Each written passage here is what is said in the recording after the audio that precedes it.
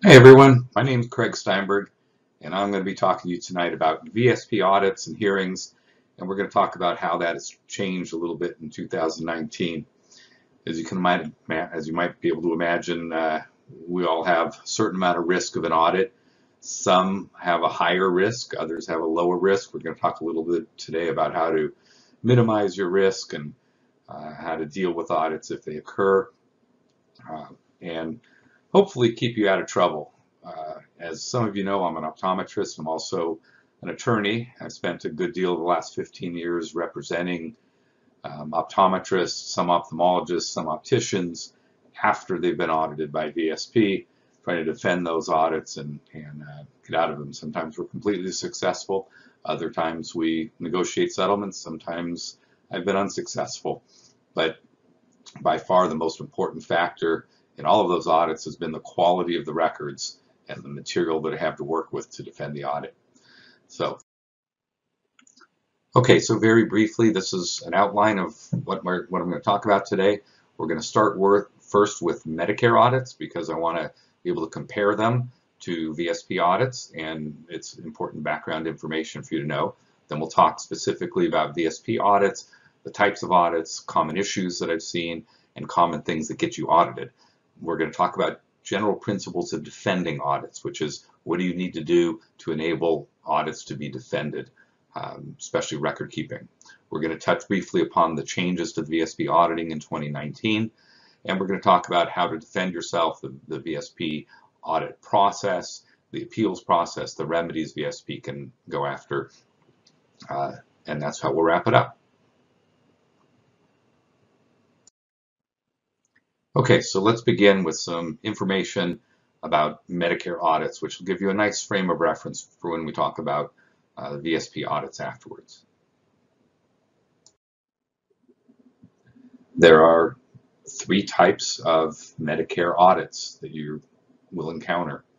There is the local carrier review audit, the recovery or RAC, fee-for-service recovery audit, and finally we call the ZPIC or Zone Provider Integrity Compliance Audit. Those are similar to an IRS compliance audit, and they're not a good thing, as we'll see in a moment.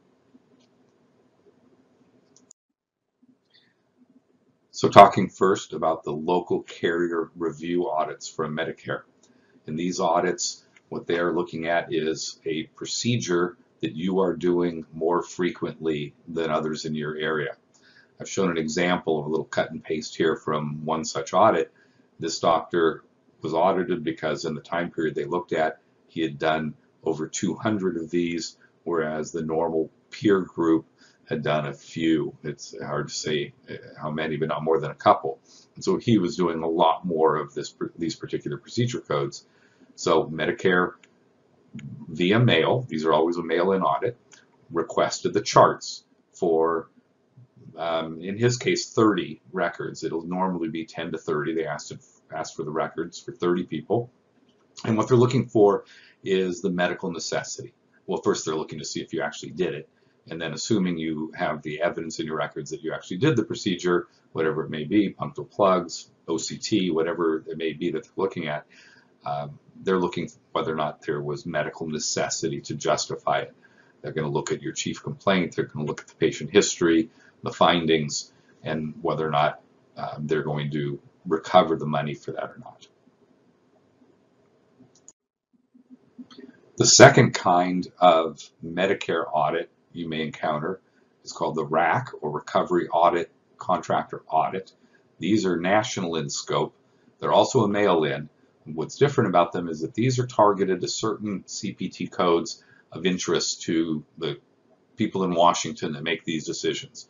They identify particular codes each year that they think may be abused or being billed incorrectly, and they will audit those across the country. In eye care right now, the two that are listed are the new patient codes, both the ophthalmological and the E&M codes. So they're looking at whether or not doctors are billing for a new patient, someone who is not actually a new patient. That's the 92004 versus 92014 and the 99213 versus 99203 type issue. these are performed by contracted entities, not by CMS themselves. They hire these companies to do these audits, and they are contingency based. And that's important because that means they only get paid if they recover money. So they're really going to look hard. They're highly motivated to find things wrong with your records. I've got the website here for where you can look and see what codes are identified right now by Medicare, by CMS, as targets for these codes of interest. And it's useful to take a look every once in a while. There are a lot of codes there because it covers all of medicine, but it's useful to take a look every once in a while since that shows you where they're looking, and you can make sure your records are not suspect on this type of audit. Again, you have no control over this. You'll get a mail-in notice.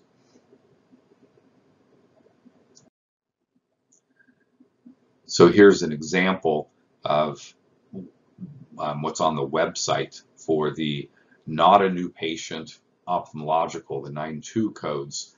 And this shows what they're auditing. They're looking at codes 92002 and 92004, and they're telling you what the rule is, and it's affecting all states. They're looking everywhere, and they're examining records to see if you're billing a 92004 for a patient that's been in the office in the last 3 years.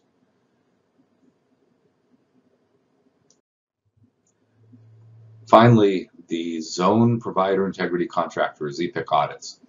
These only occur for doctors that are suspected of fraud. They're still a mail-in audit, but they're pretty extensive. They are specific to a provider, not to a code, although they may be identifying a certain code that they want to look at. There are multiple levels of audit and appeal and re-evaluation. They can be costly to defend. You should have a lawyer helping you with these audits because they can lead to criminal penalties. They can certainly lead to civil penalties. They can lead to being kicked off Medicare. They can lead to something called prepayment review, which is to say that from this point on, they will not pay you until they audit you beforehand. So you bill, then you have to send records in, and then they'll pay you if your records pass. They do use sampling and extrapolation to recover money from you. So even though they may only audit 100 records, which is a lot, but you may have a lot more records than that, they will go back a couple of years and they will extrapolate it out based on their statistical analysis of the portion that they audited.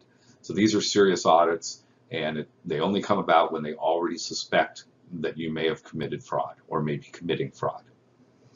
That's the 3 kinds of Medicare audits.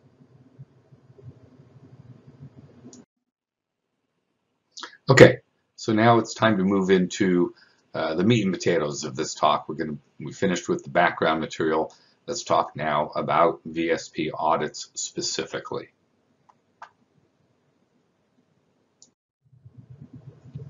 Okay, so unlike Medicare and there are 3 types of audits, VSP only has really 2 primary types of audits.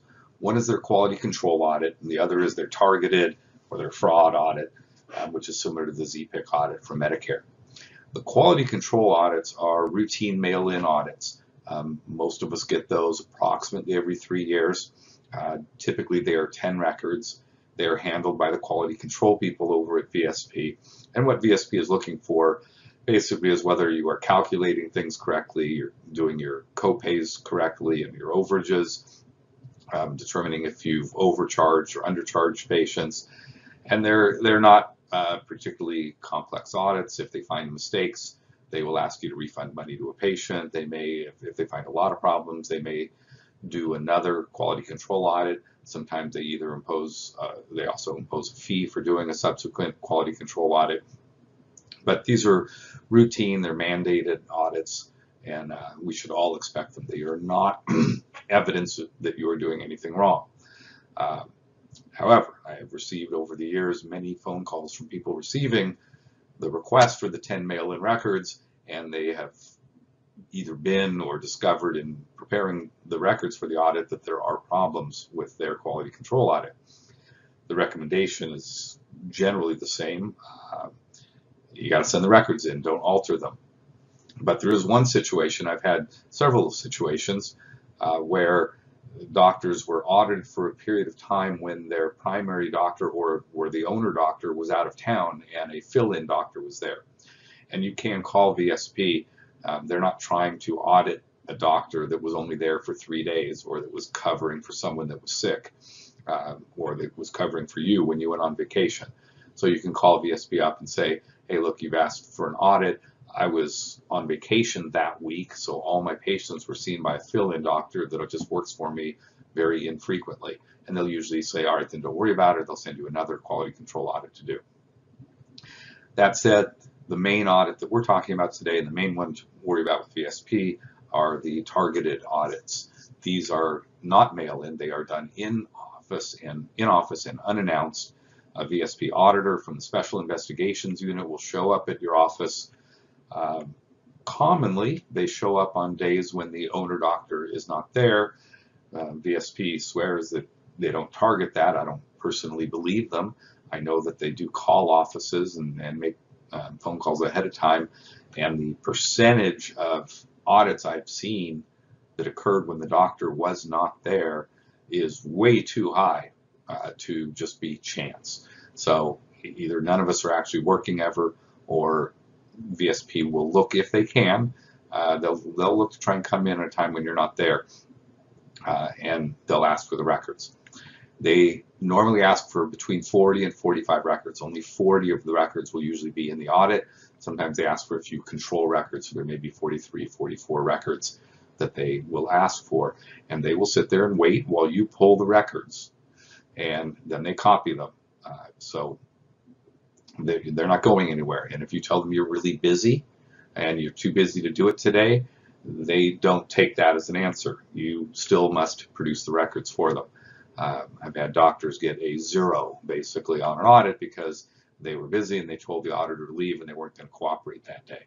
So they'll work with you, they'll sit around a little bit and they'll try and assist, they'll even help pull the records. They're familiar with computer systems. The auditor will go in and pull records. I don't recommend that. I say just take one of your employees and assign them to assist the auditor. You pull the records, you print out the electronic records, and that sort of thing. There's no reason for the VSP auditor to be on your computer. Okay, so first question that often comes up is, do you have to submit to the audit? Is it required? Well, it is in your provider contract with VSP, assuming you are a VSP provider, that you will submit to the audit. You agreed to cooperate with their audits, and if you don't, you can expect that you will be terminated promptly from VSP, probably within a couple of weeks. Is it a HIPAA violation? No, it's not. HIPAA expressly provides for audits to occur and for cooperation with audits. Now, if you are a non-contracted provider, that's a different set of rules. Non-contracted providers, they don't have a contract. They've not agreed to be audited. Non-contracted providers have every right to tell VSP's auditor to leave and not cooperate. You are not required to participate in an audit if you are not contracted with VSP. It leaves VSP with really their only remedy, if they still want to audit you, so to speak, is they have to file a lawsuit, and then they can obtain records through the discovery process in a lawsuit. So keep that in mind. You're sort of ratcheting up the antagonism, if you will, by refusing to be audited. But if you are non-contracted, you can tell VSP to take a hike. They will tell you you can't. They'll show you a fancy letter that they typed up themselves in their own office, making it sound like you have to submit, but you do not. VSP needs a subpoena if they want to come in and look at your records, or file a lawsuit and obtain records through discovery. So that's helpful to know for some people. If you've been doing something wrong and they come in, you may not want to assist them by allowing them to audit you.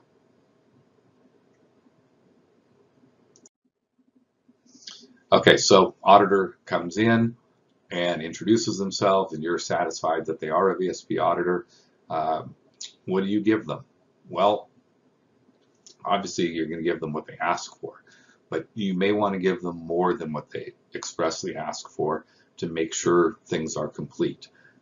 I've seen many audits where the doctor had the records that would have answered the question that the auditor had, but the auditor didn't know to ask for them and the doctor didn't volunteer them. An example would be one of the things VSP audits for is evidence of dispensing of glasses or contact lenses. They want a record showing that the date that the materials were actually dispensed. I've seen some offices that actually don't keep that in the record. They keep a separate